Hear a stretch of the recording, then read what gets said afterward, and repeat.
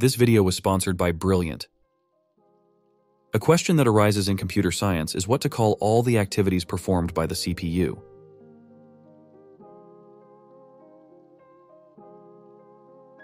Early computers were batch systems that executed work units called jobs.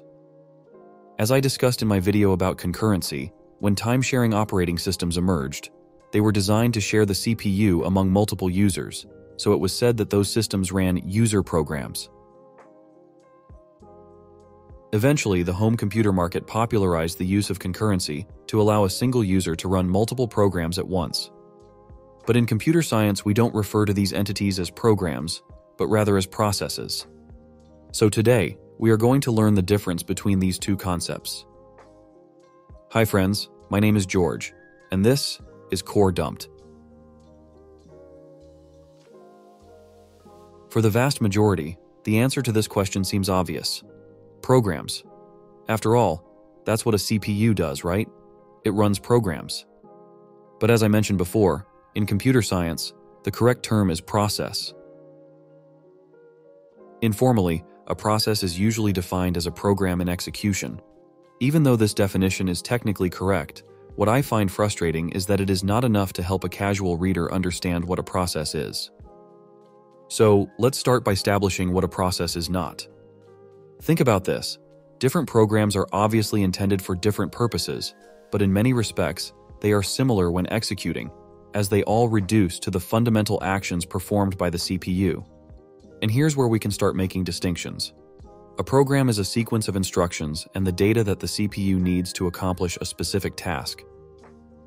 Now, if you carefully analyze this description, you'll notice that it can also describe an executable file, and that's because that's pretty much what a program is.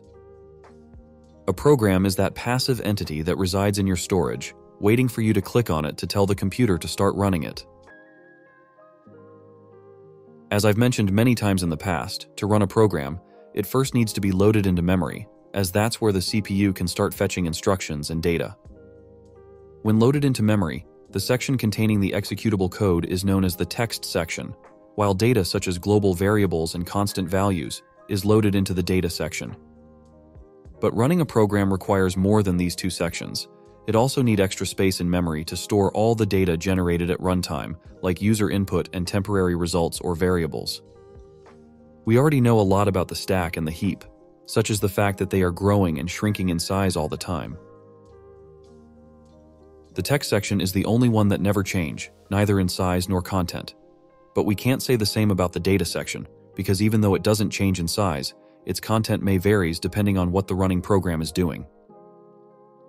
As you can see, even though initially we loaded the program into memory, when running, this layout can no longer be considered as a program.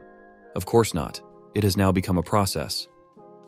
And please note that this is the memory layout of the process, not the process itself.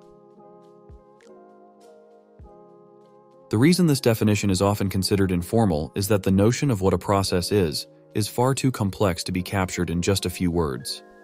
We're not going to go into technical details in this video, because there's a video about processes already scheduled. But for now, let me help you get an idea of what a process is. Consider that little program that comes with your operating system to open text files. Now imagine we have two files to read. If we open both files, the operating system will launch the text editor app twice. This results in two separate windows, each displaying a different text file. Both are the same program, but two completely different processes. Each process has its own memory space. While the content of the text section in both processes' memory is identical, since they are the same program, the data they are working with is different.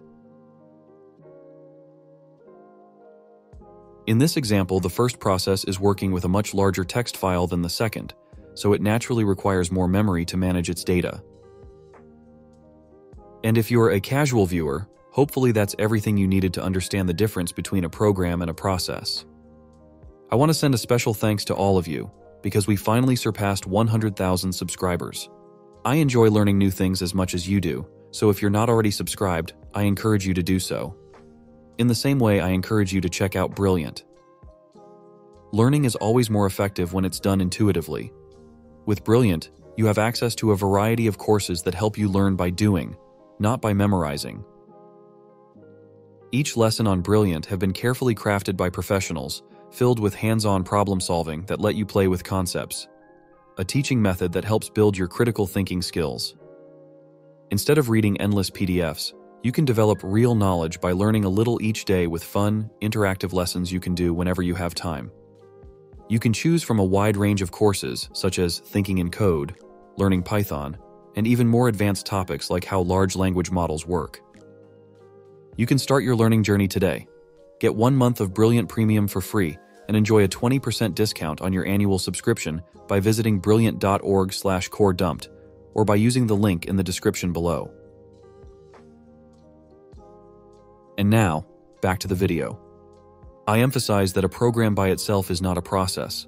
A program is a passive entity, whereas in contrast, a process is an active entity.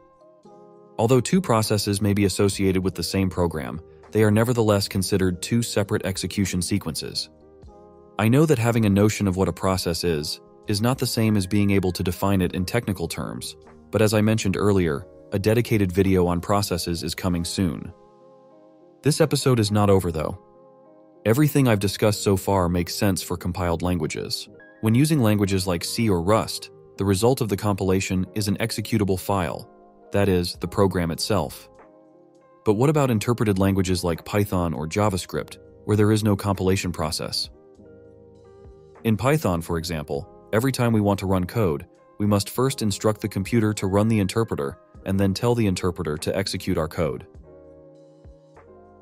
In other words, there are now two passive entities involved, the Python interpreter, which is a program, and our Python file, which is practically a text file. I would like to highlight here the fact that the Python source file is not a program. Remember that source code is just text that computers cannot understand and therefore cannot execute. So, in this kind of situations, the program we're actually asking the computer to run is the interpreter, not the Python code we wrote. Once this new process is created, it has its own memory region, with text and data sections, as well as a stack and a heap, just like any other process. The key point here is that what's loaded into the text section is not our Python source code, but the executable code of the interpreter. Our source code is loaded by the interpreter process into one of its data sections, most likely the heap, because it serves as the data the interpreter will work with to read and interpret. And let's wrap it up for now. Compilers and interpreters deserve their own videos. Since I'm committed to continue releasing quality content, once again, I encourage you to subscribe. If you enjoyed this video or learned something, please hit the like button. It's free, and it really helps me out. Until the next time, I'm George.